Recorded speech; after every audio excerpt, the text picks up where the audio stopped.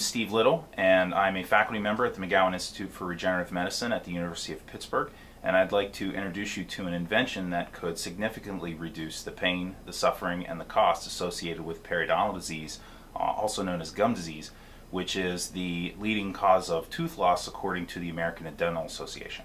Physicians recognize that periodontal disease also leads to increased incidence of other conditions like heart disease, stroke, diabetes, Alzheimer's disease, and premature childbirth.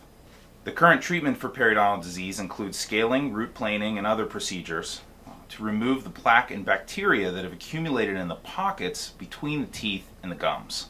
The tissue destruction is carried out by the patient's inflammatory immune response, reacting to pathogens like plaque and bacteria. The invention I want to share with you today employs controlled release microcapsules that are filled with protein, and when you place them between the pockets and the gums of the teeth, they release the protein and act as a homing beacon for cells of your immune system. This homing beacon guides immune cells to the disease area, reducing inflammation and creating an environment that not only fights the disease process, but even could create conditions that are favorable for the gum tissue to regrow.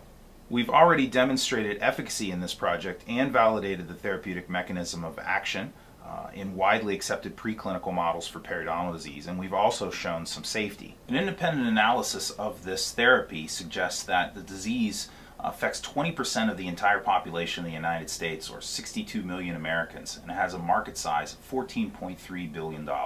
We believe that this completely new way to treat the disease could revolutionize this aspect of dental medicine. For more information on the technology, scientific references are available at this web address. To explore licensing opportunities, please use the contact information on the website.